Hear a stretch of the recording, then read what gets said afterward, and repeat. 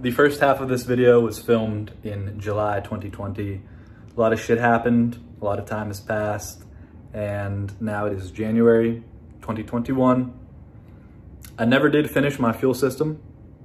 I'm still waiting to get the intake manifold and the fuel rail put on so I know where to mount the fuel pressure regulator because I want it to look nice. So I never did that. I decided just to put that footage in with the footage of me doing the oil pump. And now you've clicked on this video and you're watching it. So thank you. And this lighting makes it look like I haven't slept in 4 days, but I do sleep. If you watched the last video, you saw all the wiring shit that is necessary to run this surge tank setup. Since then, I have pulled the pumps out of the tank and bought all the lines and fittings that are necessary. So I got to put the O-rings on, get everything set up, and put it all together. So this O-ring seals the pump to the tank. You'll have a 100 micron filter on each of the pumps, and there's an O-ring there to seal it. And then this little outlet piece will sit on top of the pump. We can just drop it right in, but I want to make sure that O-ring isn't crushed. It looks like it's good. And then these rings just hold the pump nice and secure into the tank. So those are tightened down and all the wires are connected now just so they're sitting where they should be. Next step is to get fuel from the stock fuel tank into the surge tank. So this is just 3/8 rubber hose and cut to the appropriate length. So then the -8 AN threads into the surge tank and the rubber hose just slides over this barbed piece.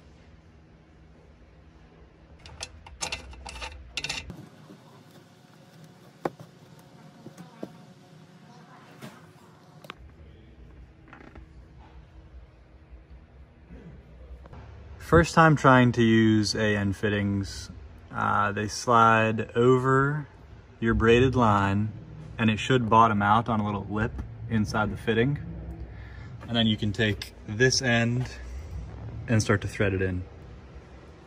And I was told to grease it a little bit so it doesn't tear up the rubber inside the line.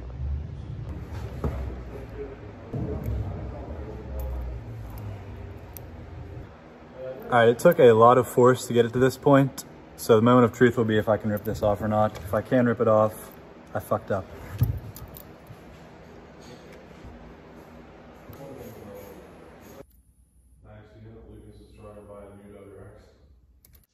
Okay, we have a 45-degree fitting coming off of each pump, and then they merge into a Y right here, and that will run the whole way up to the rail. Just ordered a bunch of drivetrain stuff for the B5.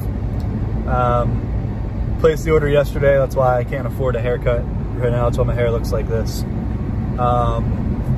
But yeah, I'm going to the shop. I think I'm gonna run the fuel lines that I never finished in the fuel video.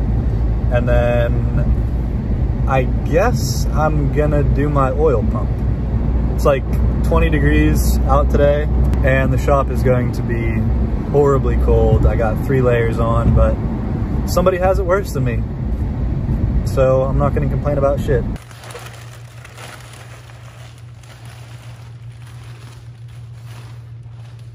Last video, I didn't have this guy yet.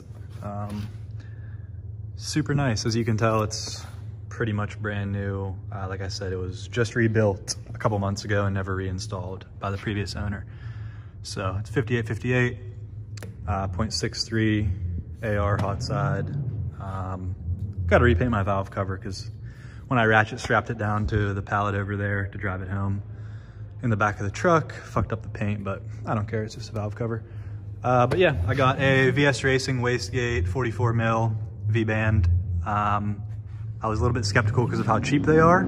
I asked somebody that their friend had one on his car and he said he's had it for a while with no issues, so I figured it was worth it. It's literally 1/4 the price of the tile, so whatever. Tiles were on back order anyway.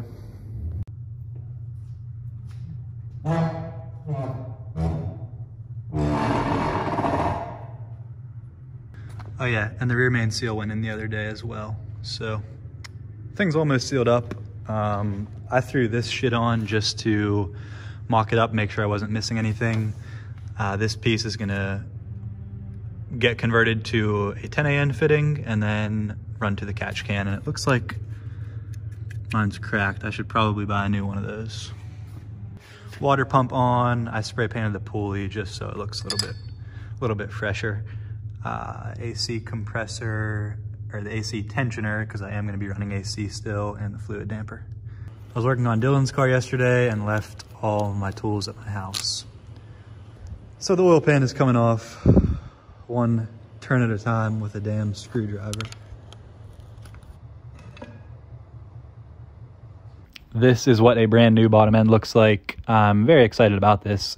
People have made more power than I'm planning to make with stock main caps and stock main bolts. And I have billet mains with ARP main studs. I have rods and pistons as well, so this should be solid for the power I want to make. Behind this plastic cover, there's a pulley on the timing belt. It is what spins this long shaft running through the bottom end, which spins that gear when the engine's running. This is the oil pump. You can see it has like splines on it. When that gear spins while the engine's spinning, it spins this, sucks up oil through the pickup tube.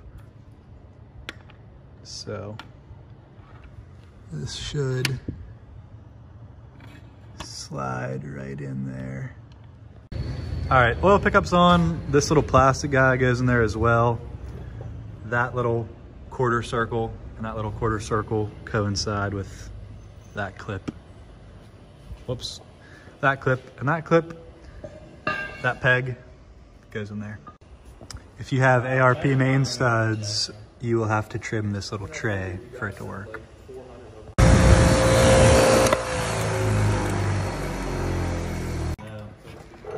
All right, clearance those little guys so the main studs will fit. And then I'm kind of concerned because it shakes, or it has a lot of play, but I think when the oil pan is bolted down, it holds it in place. So we're gonna try it.